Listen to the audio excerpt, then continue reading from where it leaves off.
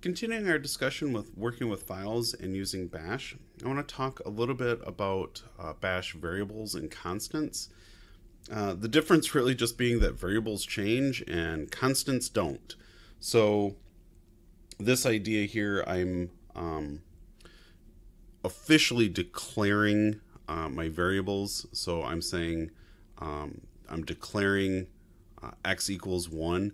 I could also do something where I could make that into a constant where I say read only x equals 1, and I'm not allowed to change that variable. I could also declare dash read x equals 1. And in this case here too, I'm declaring an array name. So I could say declare dash a for array and then an array name variable. So this is just a formalized way of declaring variables and constants in bash. Here are some just examples of strings in bash. So it's a little bit strange when you first set the variable. You don't use the $ or string indicator. So in this example, I'm saying my name equals strong quote Todd, and then I'm going to say print formatted the variable my name. So that would print out Todd. I could also say echo soft quote hello there variable and soft quote. So these are just some examples of using some strings. You can address the entire string by saying things like getting the length of the string with the pound sign and the curly braces. So if I had a variable called variable name or my name, I could get the length by saying string curly brace pound variable name.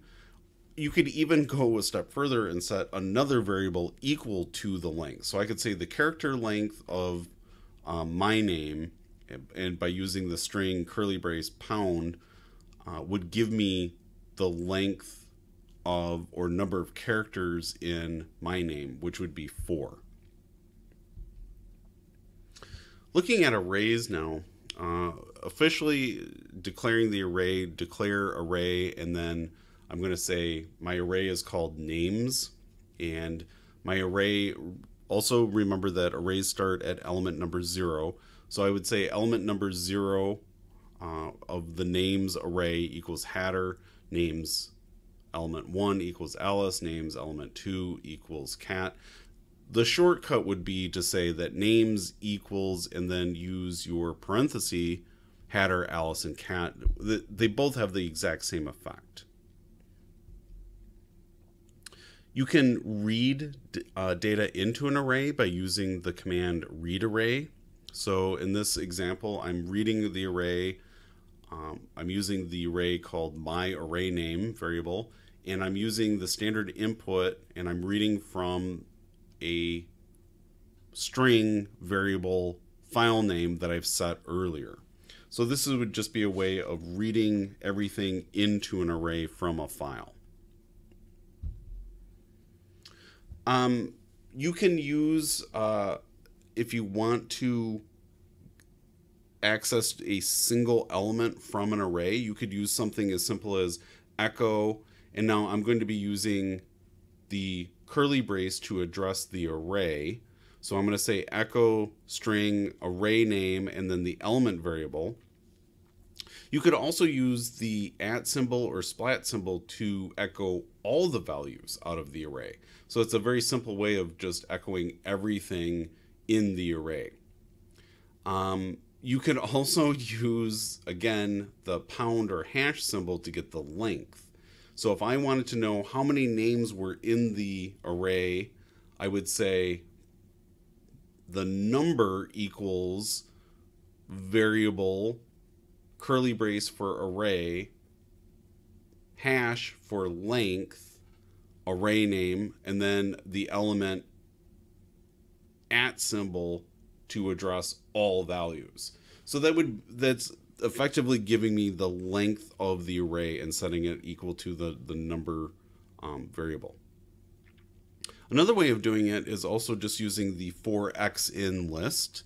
So in this example, I'm saying for x in all variables or all values of the names array, do something. So for a person in names, the entire array with the at symbol, do, and it will actually echo each individual person out on the screen. Another built-in feature with Bash is the random feature. Normally, random gives you 0 to 32767, and if you wanted something shorter, like you wanted the variable 0 through 9, you say, I want random mod 10. That would give you 0 through 9. If you wanted 1 through 10, you could just say random mod 10 plus 1. Talking about just some conditional loops here in Bash, let's talk about the if loop. This is if some test, then do something else, do something else. So in Bash, it's just important to remember that when you start your if loop, you have to end it with a backwards if, which is phi. So if some test, then do something else, do something else, and then end your list. So, excuse me, in this example, if testing variable equals 1, then echo variable equals 1, else echo variable not equal to 1. It's just a very simple example of an if condition statement. If you want to do like a counting for loop, for x1 to 10, there's a shortcut in Bash. You just say for x equals 1 to 10, do, and then do whatever it is that you want to do 10 times. In this example, I'm just echoing the variable x to the screen. The longhand way, I think it's a little more readable, is I'm saying for x starting at 1 is your starting point. Your end point is when it's less than or equal to 10, and your increment is plus 1 with the plus plus shortcut. So that's saying starting at 1, less than or equal to 10, incrementing by 1 at a time, echoing to the screen. One of my favorite loops that I like to use is, again, the for x in list. There's a really handy version where you could say for output in Linux command. So if you're doing the for x in list, you could say for x in, say, like ls-al, which list all and long is your Linux command. What this will do is for every line in the output of that command, do echoing the output. So you could, in your script, actually work on each individual output of the Linux command ls at a time. You can also do, as another example, for x in 1 through 10, that being your list, do echoing the x on the screen. Bash also has the while and until loops. So you can do while a condition is true, do something. You can also do a until a condition becomes true, do something. So you could say while x is less than or equal to 10, do something. Just make sure that you actually increment your x, otherwise it'll never stop. You could also say until x becomes less than 10, and then just you would make sure that you're decrementing your x.